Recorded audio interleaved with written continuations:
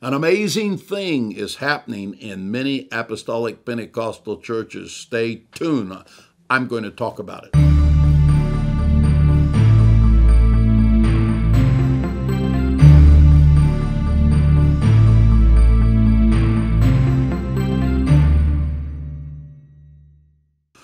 Well, welcome again.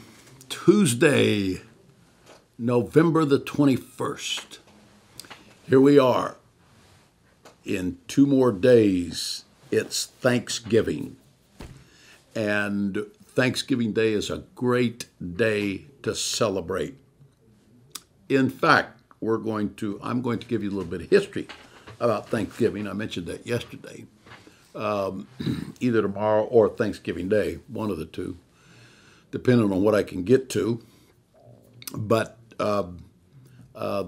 the only history we have of Thanksgiving, the first Thanksgiving in America, the only history we have of anybody that was there, an eyewitness, hundreds of years ago, there's one account that a man wrote in a letter that he was sending back to England to a friend. And that account is less than 150 words of the description. 150 words in the letter is a description of the first Thanksgiving. Very interesting. So many of you may already know that, but going over it again won't hurt us. It'll actually help us, I'm sure.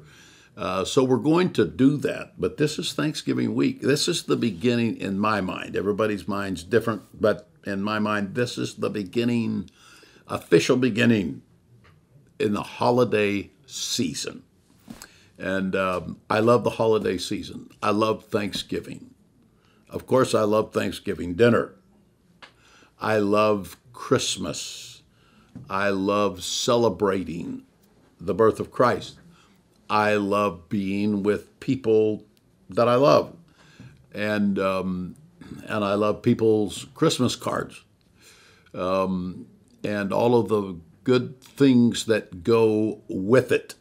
And I love in both of those situations, both Thanksgiving and Christmas, I love the fact that we are worshiping God in a special way, giving him glory for his bounty, giving him glory for his goodness. And Thanksgiving, we are giving thanks for what God has provided us. Thanksgiving, Christmas, we're giving thanks for coming in flesh and bringing salvation to us, which is the greatest gift, as you know, of all. And so this is the week. This is a great week. I love this week. I love being here with you today on this Christmas week. What could be better? What could be better than this? I mean, this is as good as it gets until the rapture comes. And there is a rapture coming, by the way, a catching away of the saints. So anyway, it's just a delight to be with you today in this season that we're reminded of being thankful.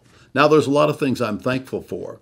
I went through a little report yesterday of all of the things that are happening around here that are things that we are thankful for in terms of moves of God and people getting saved and new people coming to church. And I didn't even mention the fact that there are people that are coming that have not made a commitment yet, but that are so enthused about the church and the move of God and the preaching of the Word of God. And they're so excited about it. And they're making statements like, we are definitely making this our church.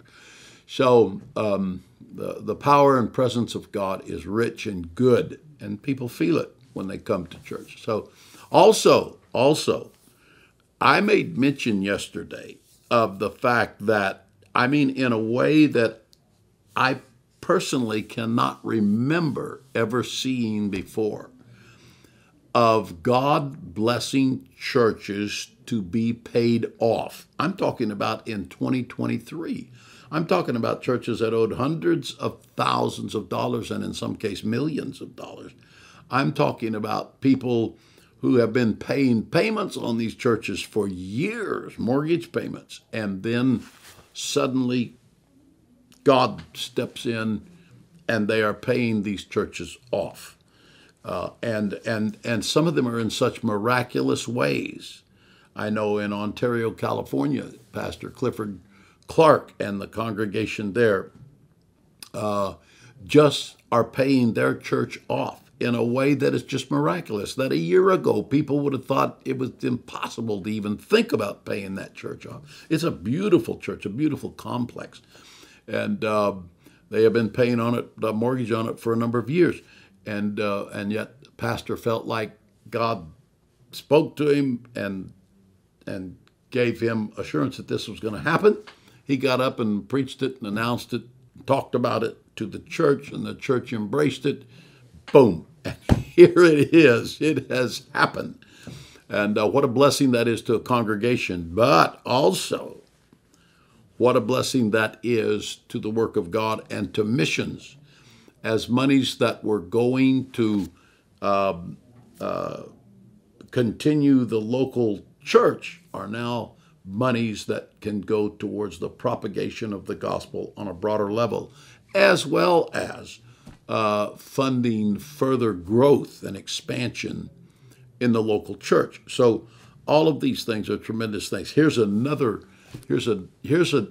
exciting one. In Memphis, Tennessee, Pastor Caleb and his wife Christy and their daughter Christiana, pastor of Christian Life Church in that city. He is a dear friend. He's a graduate of Wilson University. He's a man of God that God's got his hand up on him. He took this church several years ago. It's not been a long time ago. Little, just struggling little congregation that had more than its share of trouble. And they were located in, I actually went there by invitation and preached in this little building that they were in. They had it clean, it was nice, it was neat, but it was in a very dangerous area of the city. And it was not a good place for them. And but they were thankful for what they had, but it wasn't a good place for them. And they prayed, they sought God, finally they found property.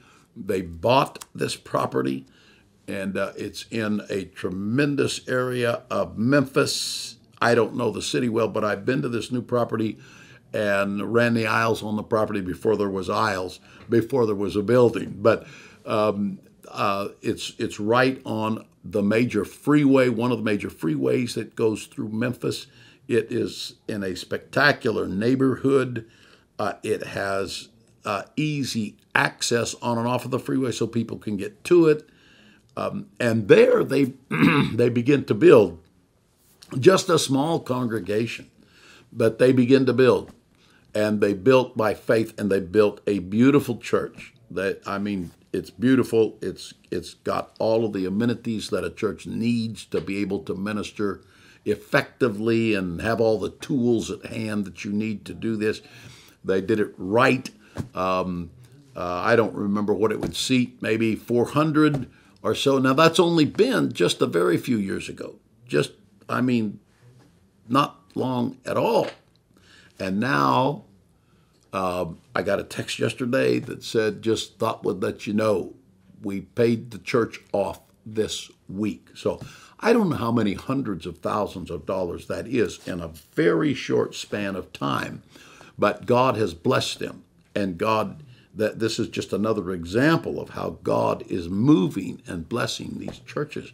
So now if you're a pastor and you've got a big mortgage and you're worried about it and you've been paying on it for years and it's just gnawing away at you, well, then just get out on your knees and say, God, if you're doing it for these people, they're no better than I am. And God, I want you to do a miracle. I want you to help us. And I want you to tell me how to lead these people, that you can bless them, that they can respond. And if there's outside sources, that's good too. But in most of these churches, it is not some angel from outside of the church that's coming in. There are a few that's happening. But in most of them, it is not that. It is that God's got his hand on these people, and God is blessing his people. And these people are attuned to spiritual vision and spiritual empowerment and enablement. As a result of that, they are They are exhibiting faith and saying, we can do this. And so we're really excited about this, of what God is doing for these churches. He's helping us here also. We are in the process of a challenge to pay off this church. This was starting at the first of 23, and we are in a challenge to pay it off in 24 months, which would be the end of 24. Originally, the mortgage was close to $10 million, and right now it's down to 3 point something million dollars, and it's dramatically dropping. At the beginning of the year, it was at $5.2 million. This is how far it's dropped already this year, and God is doing it, and He's blessing people.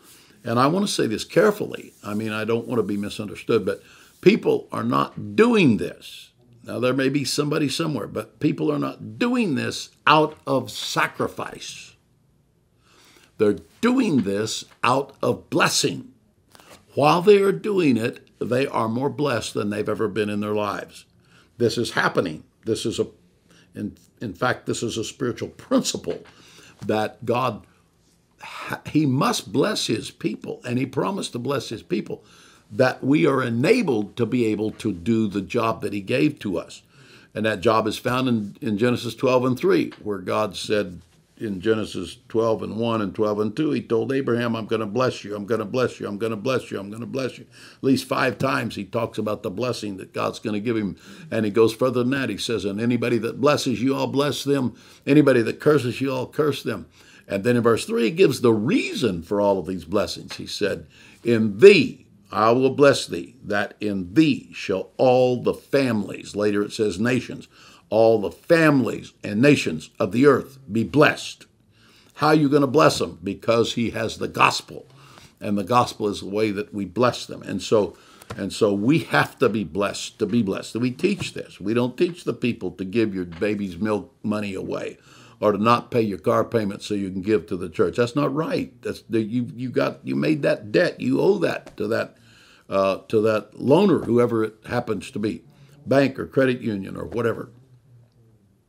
But in the meantime, when we get this revelation, and churches are getting this revelation, they are getting, and pastors are beginning to see this, and this is a core thing that's taught right here in Wilson University about church leadership and how to lead a church in these areas. These are some basic revelations that many people do not have. I was preaching for somebody the other day, and they were taking an offering for something. And they were talking about, and God wants us to sacrifice today, and we do sacrifice. We do sacrifice. But God's economy, the way God's economy runs, is not that people operate on sacrifice. We sacrifice our time. We sacrifice all kinds of things. But God has to bless us. We cannot bless till we've been blessed. You cannot bless people preaching about the baptism of the Holy Ghost, which is the core blessing, unless you have been blessed. And the Bible tells us very clearly, Galatians 3:14 and other places, that God's blessings, the blessings of Abraham, have come up on us. And the blessings, it specifically says, the blessing is the Holy Ghost. And so out of the Holy Ghost comes supply. And so in this season that we're in, this is Thanksgiving week, and so this is a season in which we ought to be thankful, amen. And the church ought to be conscious of that, and each one of us ought to be conscious of being thankful in this particular time of the year. So when I see what God's doing in these churches, I know that if He's doing it for these churches, I know God is not a respecter of persons. I know God doesn't love me any more than He loves you. I know God doesn't love these people that are receiving these wonderful supernatural blessings on a huge scale.